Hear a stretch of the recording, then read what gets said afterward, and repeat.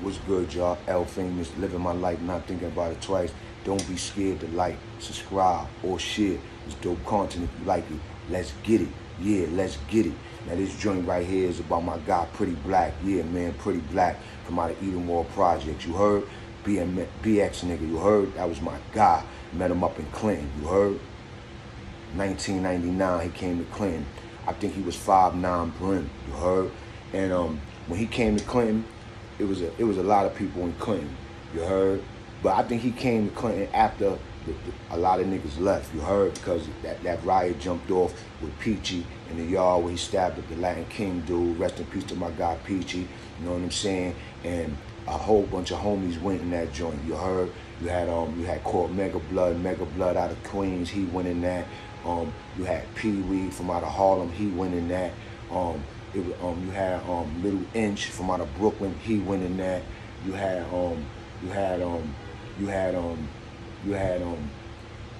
a few homies, you know what I'm saying? And I popped off. I didn't get a chance to pop off in that shit because, like I told you, I was only like 2-3 niggas, and it was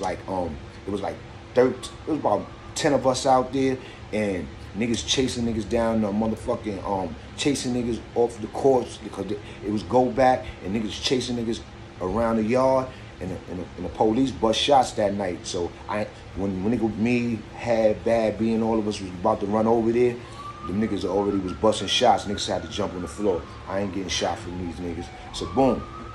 So I didn't get a chance to get in that shit. But at the end of the day, when I got locked up on 3-day investigation, urinalysis, cell search, the niggas went in my photo album. I had a picture out of the Source magazine of a pit bull dog, and I had it in my photo album as just decorations, because you know jailhouse niggas is mad creative. Niggas decorate up everything. I don't care, because we living in dirt, we living in filth, we around nothing but nastiness. So basically niggas is into trying to clean up and decorate up everything, every little space that you got, or any little property that you got. I don't care if it's a picture, you might write on it to decorate it up, you know what I'm saying? You might put might take a certain words out of a magazine and paste them on your picture just to decorate your picture up. So in jail, prisoners, convicts, killers, criminals, niggas don't have nothing to do in jail, so niggas get creative, and niggas get creative and just on everything that they do. I don't give a fuck if they making a weapon, to drawing a picture, to singing a tune, you heard? Niggas trying to get creative, you heard? So basically, I just took a picture of a pit bull. It was an album cover of one of them down south dudes' album cover. I think the album name was Big Dog. You heard? Had nothing to do with no blood shit. Had nothing red. Yo, it's word of my mother, just to get me, just to mess me up. I just came up for minimum. You heard? My classification just came up for minimum, and basically, word of my mother, niggas came, searched my cell, didn't find nothing in my cell, took my photo album, brought me back my photo album with that page ripped out. I said, next day, they brought me a ticket talking about gang-related material. I was sick. I already got caught like a year and a half before that with gang-related material, you heard? I was sick. They putting gang-related material on me, you heard? You couldn't tell me I wasn't gonna beat that shit. Went to the hearing. Nigga said guilty, nigga. Gave me 90 days and suspended 45. Took everything, good time, everything, you heard? Suspended when they give you 90 days and they suspend 45. That means you got to do 45 days out the 90. You heard? Like that's how bullshit he knew it was, because he suspended 45 days of it. Come on, man. You giving niggas 90 days for some fake ass gang picture, and then you suspending 45 because you know that it's excessive. You heard? Like them niggas was wild, nigga, up north. So boom. So when I went to D Block for 45 days, came back, I was living, went down there, mad niggas sending me shit in, you heard? Because niggas know my name sound like something, you know what I'm saying? Niggas know I'm official tissue. I was taking care of mad homies, you know what I'm saying? Looking out for homies, all that. So when I was in D Block, Mad bags was coming through. Mad net bags was coming through. Cormega and them niggas was niggas had higher rank than me and all that. Niggas wasn't even sending them niggas to nothing in. You heard? And niggas just got there and popped off. You heard? You know what I'm saying? Just got there and popped off, and niggas wasn't even sending Cormega blood nothing in. You heard? Because you know, like if he was niggas, you know, certain niggas would have knew that what happened or they was gonna get something to him, but the initial week of being locked down over there in D Block, long term, niggas, all the homies that popped off wasn't getting really nothing sent into them. You heard? At first, boom. I had like 3 net bags come in the first week I got over this D Block. I sent mad shit down to Mega because Mega was in the block, locked on the same company. Sent him mad shit down. Gave the homie Smooth next door to me something from Brooklyn. Sent the homie up top some food. You heard? Sent the homies around the corner some food. You heard? You know what I'm saying? In D Block. You know what I'm saying? Came in rolling. My neighbor Dutch, this nigga Dutch or Dash, I think in Dutch, this nigga used to go down and get the bag. This nigga would go down and get the bag. He was one of them niggas had like 7 years keep lock. You know what I'm saying? For get dirty urines. You heard? That nigga didn't give a fuck. You know what I'm saying? This nigga, I forgot the nigga name. I think it was Dash or Dutch. You heard? I think it was Dash, maybe, from out of Harlem, nigga. You know what I'm saying? Older nigga. Nigga used to get the bag. You know what I'm saying? He was my neighbor. He seen how niggas was saluting me, how food was coming through, how official I was keeping it. That nigga, I ain't had to ask that nigga for nothing. That nigga was passing me shit over like clockwork, you heard? You know what I'm saying? Had the homo nigga over us, Angel. You know what I'm saying? This nigga in everybody's business. This nigga, big, doofy gangster nigga, you heard? Gangster homo nigga, you heard? Yo, I'm telling you, Clinton was crazy. So boom, when I came out, D Block, the jail done flipped. Whole bunch of different bloods, because that's how Clinton used to flip. Clinton flipped. It's constantly new niggas coming in. It's constantly niggas going out on transfer, going to mediums, going to different maxes, and niggas going to the box, going to D Block, going to SHU, going to S Block. We heard niggas was out of here, going to Southport. Niggas was out of there. Just as many niggas was leaving, it's just as many niggas coming in. So the jail stayed like in and out. Nothing but niggas.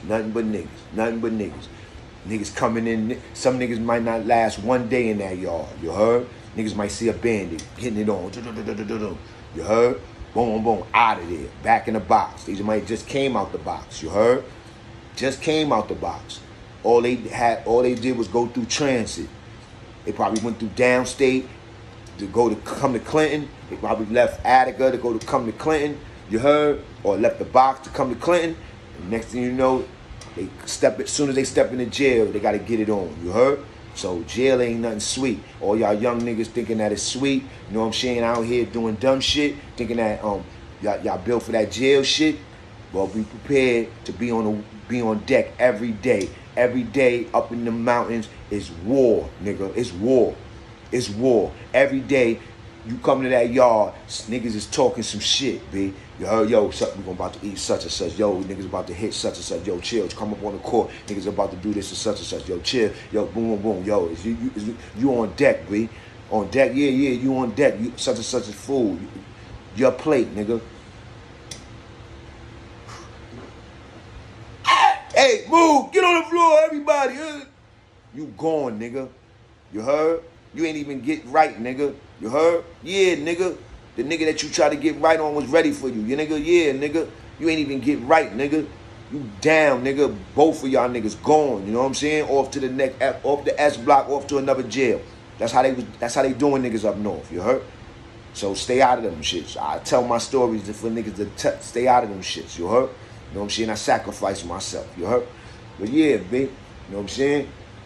It's real up there in the field. So when I got out the population, different bloods, I always click with different homies. If you from the X, you official, we gotta talk, we gotta connect. Where you from, this and that, boom, boom, blah, blah, blah, boom, boom. Talk about chicks, talk about everything, you know what I'm saying? So always had a mean Bronx mall.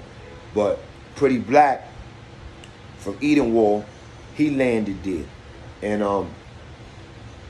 me and him connected. Me and him became mad cool. We spinning the yard. I'm 9 Trey, he 5'9" Brim, I believe, at the time. And we spinning the yard, we doing us.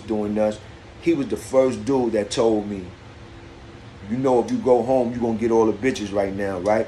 I said, why you say that? He said, cause you look like DMX, and DMX is the man right now. I just left the street, and he got the hottest shit out. Get at me, dog, and everything. You heard? Blood and blood, I mean, fresh in my blood, and all that shit was out. You know what I'm saying? He like, you know, if you go home right now, you be the man. You look just like DMX, B. I was like, word? I was like, yeah. I was like, I ain't never. X was my nigga. I was fucking with X at that time, but I ain't never look at it like that. Nobody ever told. I'm in jail, but nobody. He the first dude that ever told me that I look like DMX. You heard? Now I'm gonna tell y'all. Ever since I came home, mad people. Then, sometimes everywhere, even when I'm out of state, a lot of people, everybody be like, yo, you know you look like DMX. You know you look like DMX. Cops, everything. I remember cops jumped out on me to search me and all that for guns and shit. And them niggas like, yo, ain't got nothing. They sick. They like, yo, you know you look like DMX, right? Anybody ever tell you that? I'm like, yeah. Mad people tell me that. I hear that shit like at least once a week. I hear it like once a week. I swear to God. I hear it like once a week. You look like DMX. So I've been hearing that shit ever since Pretty Black that told me that. God bless the dead, my guy, Pretty Black. He was official. Crazy official. From Eden War Projects, you heard? You know what I'm saying? BX. You know what I'm saying? Jail nigga. He went home from that bed, and I think he went back. You know what I'm saying? And then he passed away. You heard? I heard he died. I don't know if he got killed or he died. You know what I'm saying? It's my guy, Pretty Black. You know what I'm saying?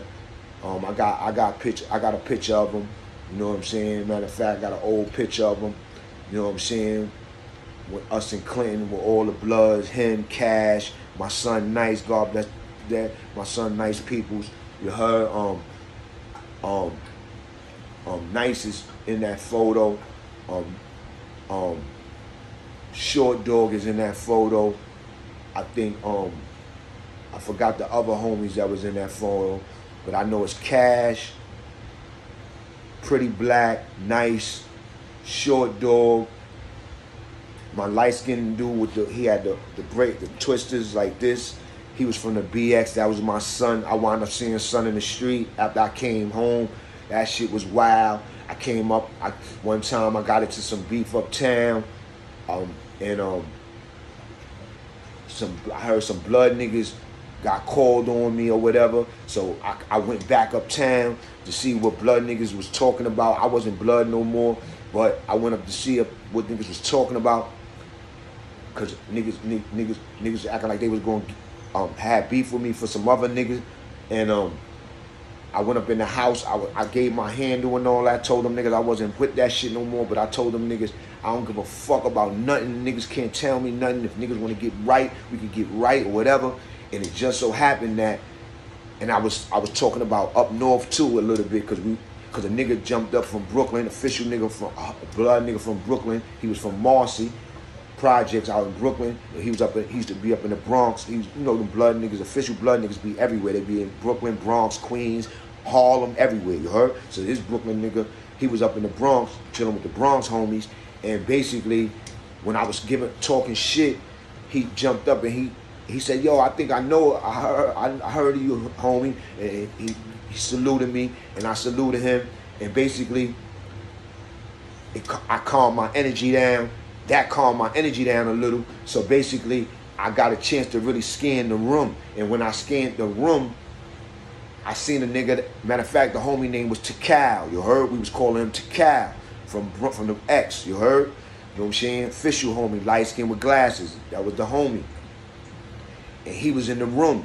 And I was talking about up north, like I'm official, niggas know about me, I put in work. I'm not talking about one of the fashion bloods, you heard? And he jumped up. He was like, "Yo, L." And I was like, "Tikal." And he was like, "Oh shit." And niggas was like, "Oh shit." Niggas like, the homie is official. Everything he said, he's 100. So that's how you know. If you out here capping, you heard, it don't matter what happened. Your past is going to come back to haunt you. You understand what I'm saying? So boom, I'm like, oh shit, and I fed right off of that, cause you know I still was big headed and all that at that time, just coming home. So you know I'm not like that now. I know that anything can happen to me, and sometimes when you down with that gang shit and all that, like I told y'all in my story before, it gives you false hope. So basically, you might think that you tougher than you think you are, than you really are. You might think that you got more protection than you really got. You might think that niggas is gonna go with you when they really ain't. You understand what I'm saying? You might think that niggas is really your family and your peoples, and niggas gonna tear down the wall for you, but niggas ain't gonna do nothing for you. You know what I'm saying? Niggas will be walking the yard with you every day, and then niggas will flip on you and cut you and stab you, and niggas that was walking with you every day will act like nothing never happened. But you got niggas that if something happened to you, no matter what, niggas is going, you heard? Certain niggas is going, you heard? You know what I'm saying? So it's a 50-50. I'm just telling you, it's a 50-50. But everybody that I connected with, everybody I comraded with, we was official. I always had official team. Every spot I went to, I always get official click. I always rock with the gangsters. I always fuck with the gangsters, you heard? Young to old, you know what I'm saying? Young to old, you know what I'm saying? So my man Pretty Black, he used to be putting me up on a lot of shit. Like I told you, he was the first nigga tell me that I look like DMX. You know what I'm saying? And to this day, when I walk out, not every day, and not everywhere, but almost everywhere and almost every other couple of days or once a week, somebody go, you know you look like DMX, or anybody ever told you look like DMX, or oh you look like DMX, or I always hear that. People even tell me on the I got messages on the gram when I throw up certain pictures, certain videos, certain whatever. People messaging me, yo, if DMX they come out with a movie for DMX, make sure you go up and try to get a part, man. Get that part, man. Because yo, you look just like X, B. And you know what it is with me with the X thing. It's not so much that I look like X. I do probably resemble X, and we got the same features and ways, but I probably got my style and everything. People when people see me, I probably remind them of X. So that's a good thing, man. That's a good thing. Females tell me I look like X, but a lot of females tell me I look better than X. You know, I'm not trying to take no shots at my man, but I'm a better version of X. Chicks done told me you a better looking version of X. So, you know, I just take it as I look like DMX, whatever. You heard? He was older than me. I would be thinking like, damn, my pops was up there in Yonkers. You heard? I would be thinking, man, I would think I was the first. No. My pops up there in Yonkers? Nah, B. But yeah, B. I'm just keeping it real, man. I met a lot of official homies. Pretty Black was one of them. You heard? You understand what I'm saying?